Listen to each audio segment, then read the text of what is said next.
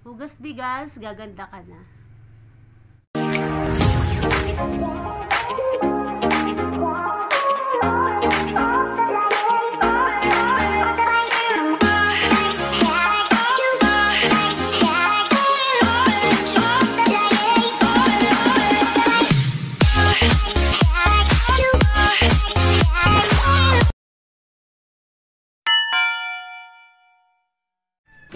Hello guys! Welcome back to my channel. This is Novicate.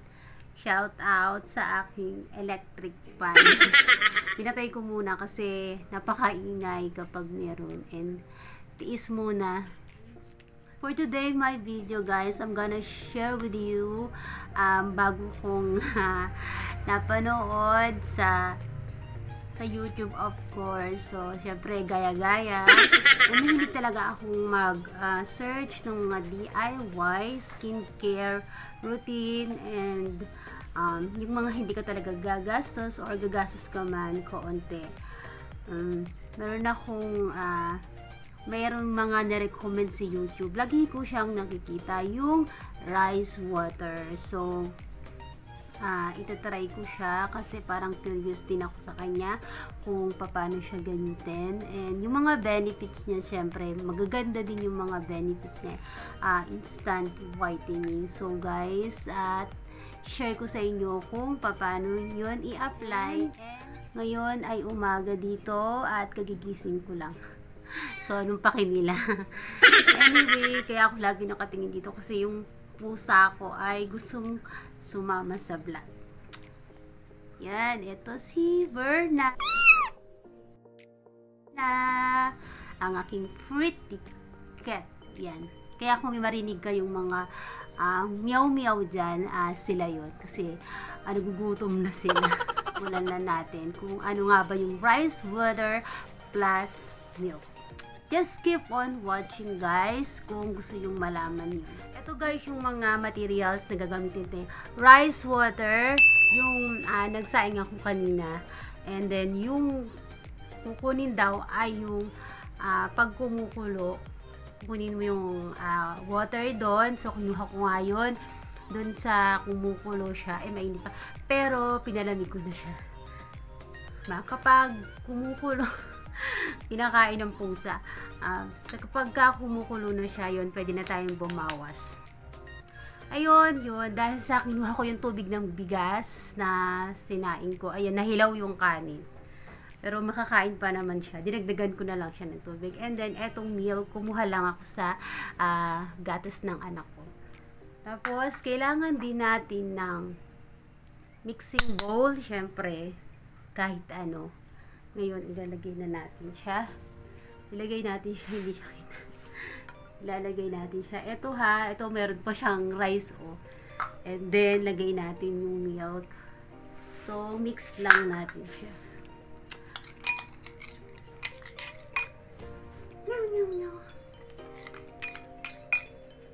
Ayan.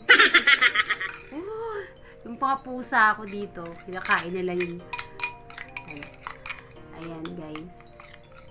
Yan siya. Siguro dagdagan natin siya ng milk para mas malapot. Depende naman sa inyo.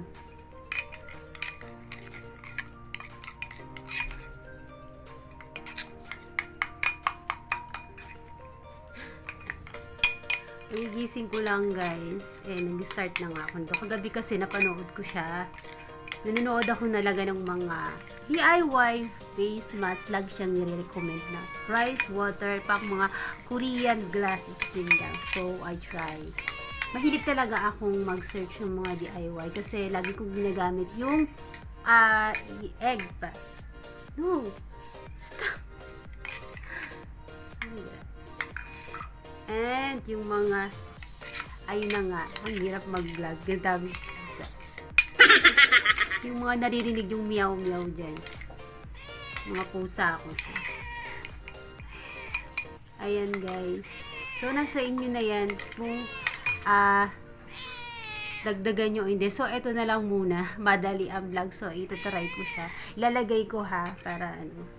Tapos, tignan natin siya. Okay? Wait lang. So, maghihilamos muna ako para ano. Pero wala naman akong nilagay ngayon umaga sa mukha ko. Nag-lip tint lang ko kasi maputla yung dugo. Pero maghihilamos ulit ako. Yan girl.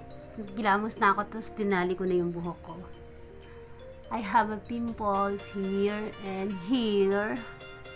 Ayan. Maliwanag lang siya. Akala di maputi ako.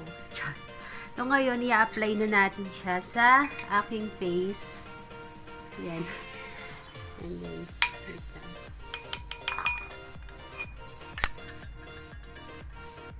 Kakamayin na lang natin siya. Lagay natin siya.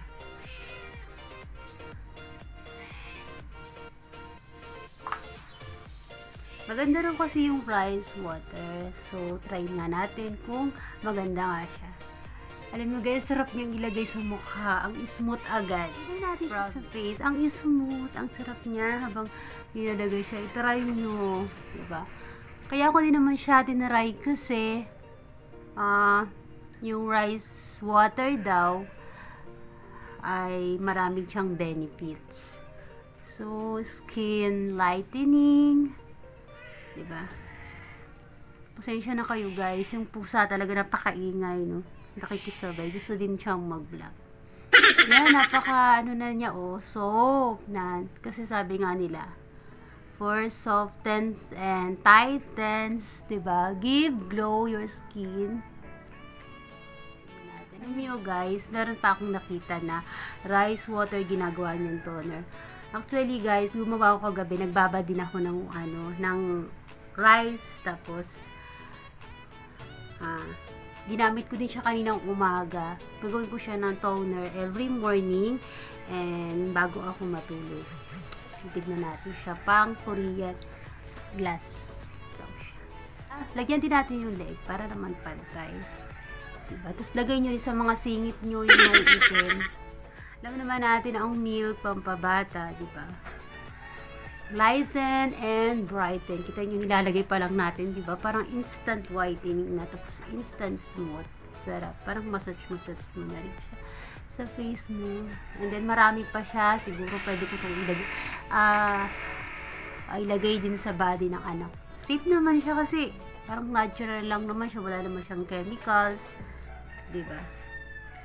Dati kasi natatandaan ko pa, sabi sa akin ng teacher namin nung Epek, kasi iba din kasi yung face ko. Sabi niya sa akin, kada magsasaing daw ako, yung pag kumukulo daw yung bigas, yung rice, tapos ano ko daw yung face ko. Hindi naman ilublob, parang yung papausukan yung usok mo, yan, pwede daw yan.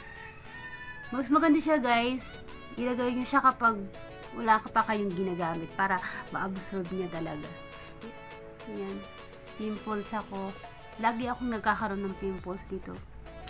Every time na magkakaroon. Yan guys. Tapos marami pa siya. Sobra. So pwede natin siyang lagyan dito. Ilagay na natin siya sa body. Maliligo naman. Tapos lagyan natin siya sa skin. Sayang kasi.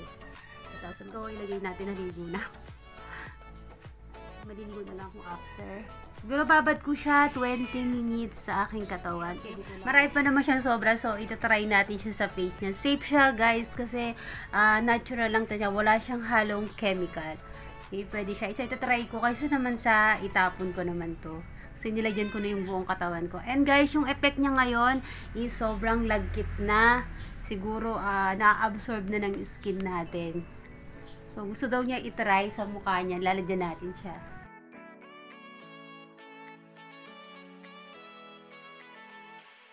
Yung gatas mo, hindi mo na iinumin. Lalagay na lang natin sa face mo. Face natin. Diba? Yan. Ginagawa mo. Dude. Pwede safe din siya sa mga pusa. Pwede mo siyang lagay sa mga pusa. Kasi ngayon, tiyan pa siya meow ng meow.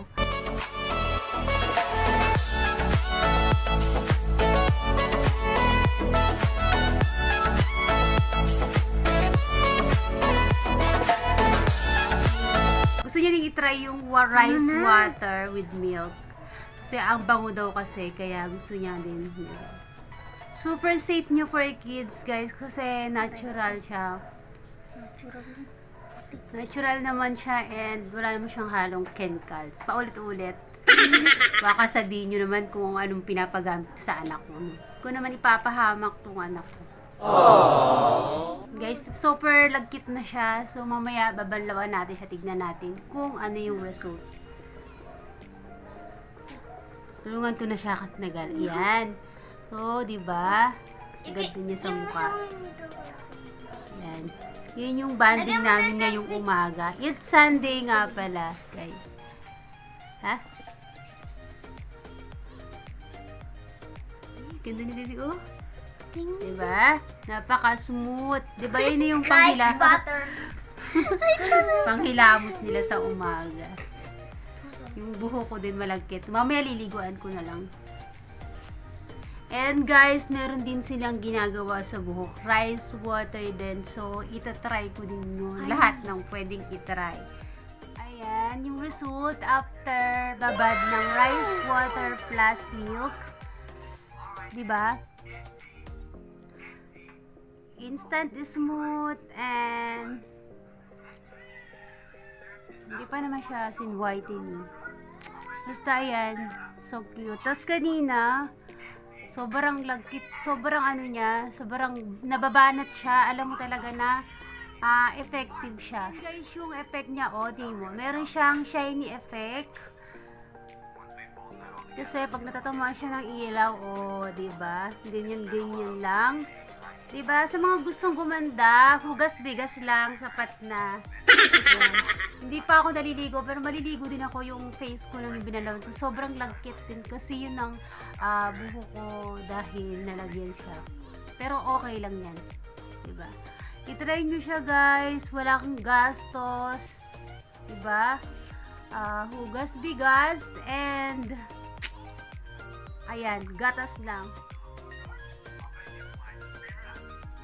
Pwede nyo isang ilagay sa kilikili kasi naglagay ako sa kilikili ko ng konti. Lagyan ko siya. Siguro kung araw-arawin puputi yung kilikili natin. And that's it for today. Hope you like it my video. And don't forget to smash the like button and see you next time. Good. Bye! Bye! See you next vlog. Bye! Be safe everyone.